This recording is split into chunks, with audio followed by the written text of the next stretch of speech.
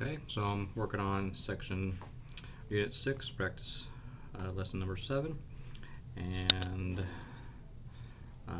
go ahead and already filled out the table, all the measurements that it asked you to do, just to save a little bit of time. You guys know how to measure stuff by now. And I also labeled the triangle with the measurements that I got, color-coded and everything. The green triangle is this one, and the red triangle is the bigger one that I didn't mark. Okay, so you can see that the green triangle is inside the red triangle there, and they both share this. Sorry, this is wrong right here. This should be 50. It should be 50 degrees here. 50 degrees, and this that all these angles here are angles that make up Q, R, S, and XWS are congruent.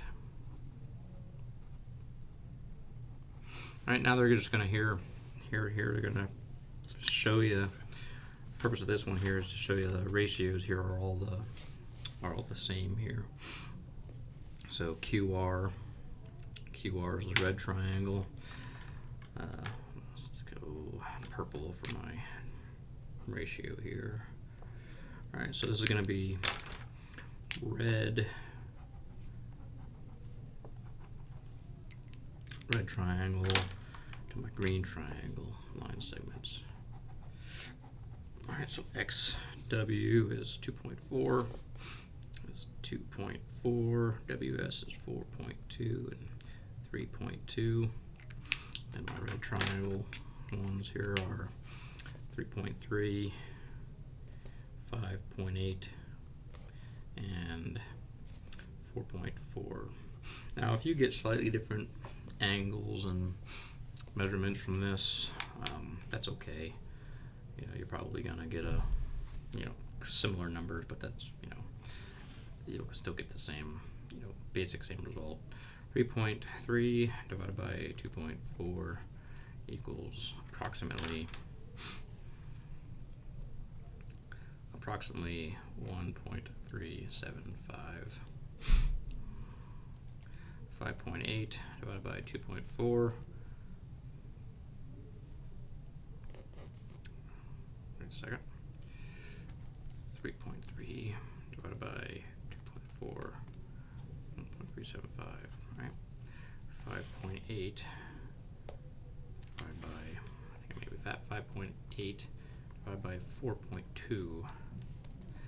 5.8 divided by 4.2 equals approximately 1.38. Okay, rounding. And then 4.4 divided by 3.2 is approximately 1.375. Right, so they're all approximately the same. All approximately the same, right? It's all measurements. So the corresponding sides are proportional.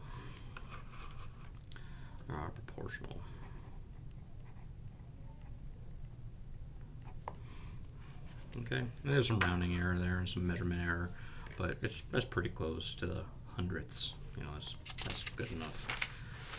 Okay, so now you're going to say QRS is similar to, QRS is similar to XWS.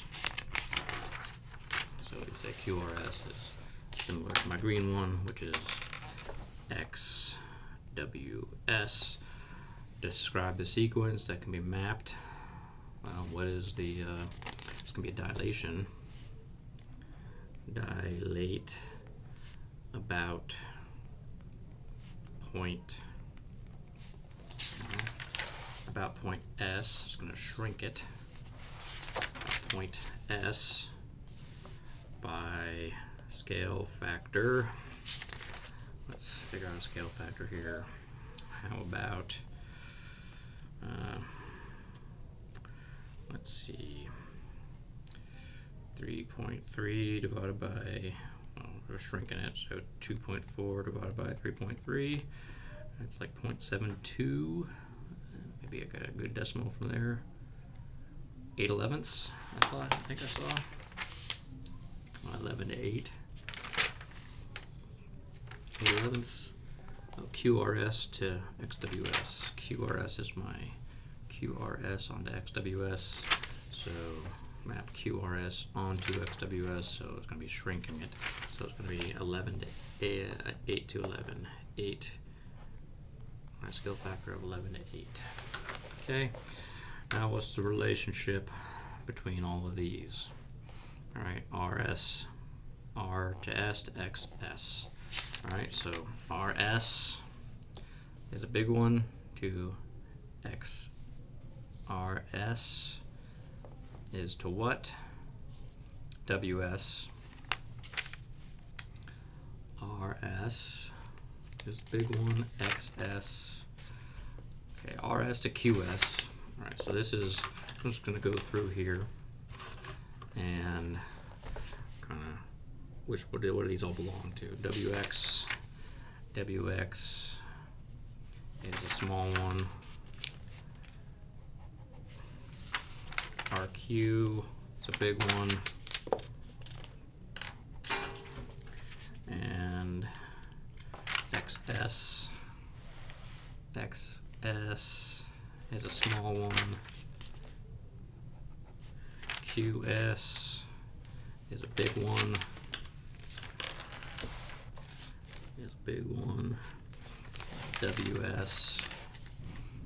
WS is a small one.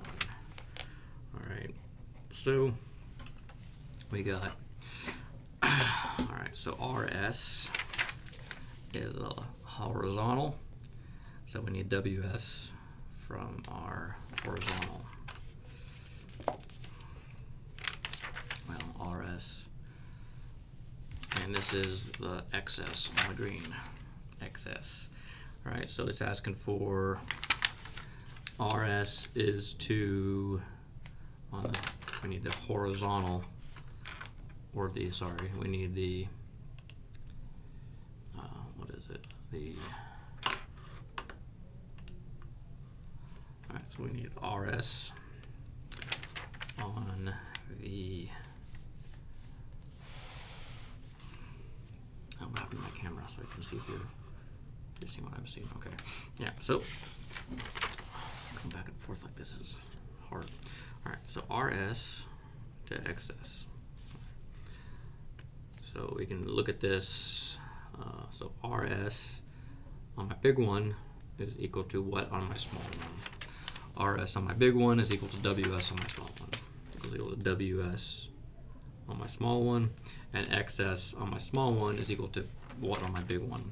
XS on my small one is equal to QS on my big one. So that's the way you can look at it. Okay, WX on my small one is equal to what on my big one? WX on my small one, WX is equal to RQ on my big one. QS on my big one is equal to what on my small one? So QS is equal to XS on my small one. Okay. Then RQ on my big one, RQ on my large one here is equal to what on my large one? RQ on my large one is equal to WX on my small one, WS on my small one is equal to RS on my large one. There you go. Okay, so there's that one. Let me check the code. Make sure everything is right here.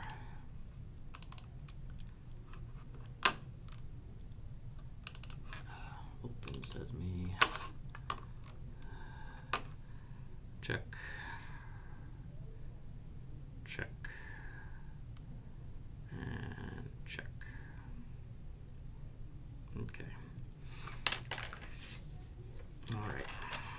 so the next thing we can do, saying observing that these two are not equal, your classmate Charlie claims that these are not the same. Explain why.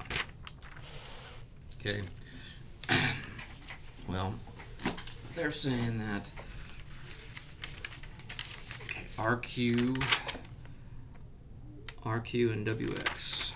RQ and WX, the ratio is not equal to RW and WS. Well, of course they're not equal, right? Because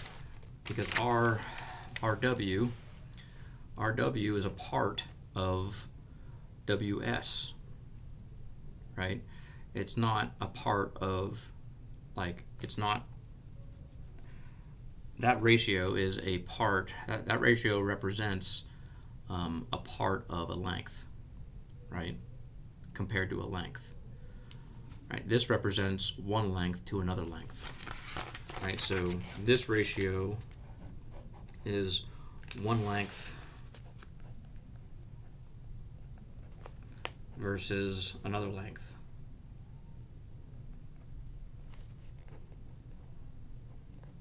Which is good. This length, this ratio is one length versus a part of another length, right? So that would not be what you need to compare to. You need to compare them. The correct ratio would be RQ to WX equals RS to WS. Right, RS to WS instead of RW to WS. Right, that's the correct one. That's just a length, a part of a length, line segment, a length. Okay, so hopefully that makes sense to you guys.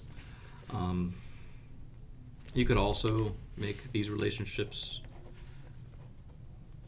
a little different. You could say that WX and RQ equals W or XS and QS, right? That's just rearranging these equations. And you could say that RQ and WX equals RS and WX. Those are equivalent statements as well. I don't know if you can see that on my camera. Alright, so hopefully that all makes sense. Just the way we arrange these things to make them all to solve for different things if you needed to solve for different things. Okay. Hope that works out for you guys. I'll highlight the red stuff in red.